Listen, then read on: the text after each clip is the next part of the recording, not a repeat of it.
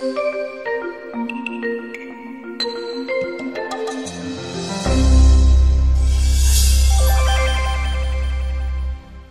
my name is Tim Pearce. I'm the curator of collections here at the Carnegie Museum. I take care of the mollusk collection and I conduct research as well. And somebody has been asking me, if I take the shell off of my snail, will it become a slug? Well, that's an interesting question. Actually, slugs are related to snails. They look like snails without a shell, but in fact, most slugs do have a shell on the inside.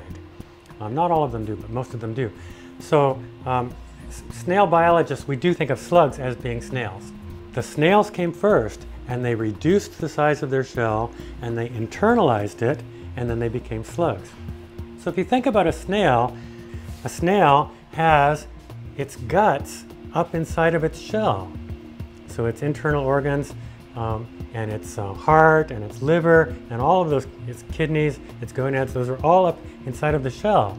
And then what you see is the head and the foot. That's the part that sticks out of the shell. The snail is attached to its shell, so it cannot let go like a hermit crab can. The snail is attached, just like you are attached to your bones. You can't really take your bones out temporarily. Now, if you turn a snail into a slug, where do you put the guts? So the guts of a slug, the slug actually hollows out its foot and it puts its guts inside of there. So that's what happens when you go from a snail to being a slug. Now, there is this thing called a semislug. Here's a picture of a semislug, and you can see it's got a little bit of a hump on the back. So the hump on the back is where those internal organs are, and it has a little bit of a shell on the back there too. But the shell is way too small for the semislug to pull back into. Here I'm picking up the shell of one of our semislugs from the Great Smoky Mountains. So this is a shell that it coils just a few times, and if you could see the animal, well, we'll show you a picture of the animal. The shell is way too small for the animal to pull back into. So this is called a semislug, and so it's got a hump on its back that have the internal organs in it. And there's a group of semislugs from the Pacific Northwest, and they have the hump on the back with their internal organs in it, and their tail is muscular, and they can actually thrash their tail from side to side and jump. They're known as the jumping slugs of the Pacific Northwest. I once told my friend I was going to the Olympics, I was going to the Olympics to see the jumping slugs, and she said, I didn't even know that was an Olympic event. So if you go from a snail to being a slug, it's not like a snail with its shell taken off. It's a snail that evolutionarily has been internalized. I have some examples of slugs here. So these are some slugs in jars.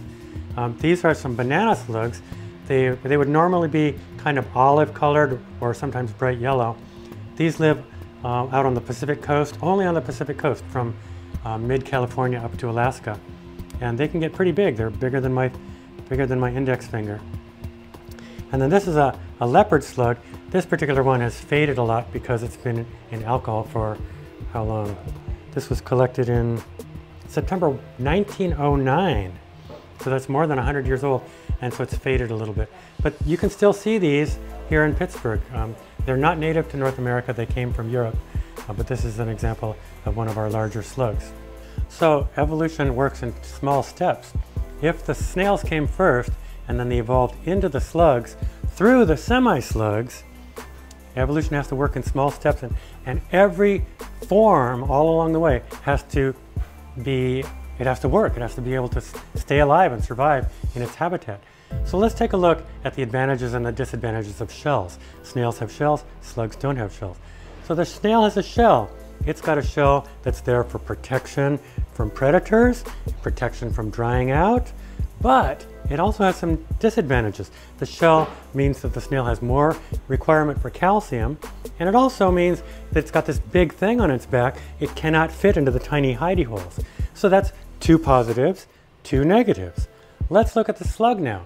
The slug has no shell for protection from drying out or protection from predators, but it has less need for calcium, and it also can fit into those tiny hidey holes. So two negatives, two positives. let's take a look at the semislug now. So the semislug has a shell. It's not very big. The snail cannot pull back into it, but it's still got a shell. So it's not really protected from the predators. It's not really protected from drying out. It still has a need for calcium, and it still has something that at least prevents it from getting into the really tiny hidey holes. So those are 4 negatives. How in the world do semislugs survive? How in this transition from snails to slugs, how do the semislugs survive? And that is a mystery. It's still not known, but I did study that, and I found that most semislugs seem to have evolved on warm oceanic islands. So oceanic islands within about 30 degrees of the equator. Where on oceanic islands, well, doesn't it rain between 2 and 4 in the afternoon every day? So you don't have to worry about drying out. And islands, many islands don't have predators. And if you do need some calcium, there's sometimes some calcium that washes up with the corals and the shells that wash up on the beach. Hidey holes. Well, if you don't have predators and you don't have worry of desiccation, drying out, then you don't really need a hidey hole. So where would it be better to be sluggish? On a warm tropical oceanic island. How about that? Well, sign me up. I'm ready to go.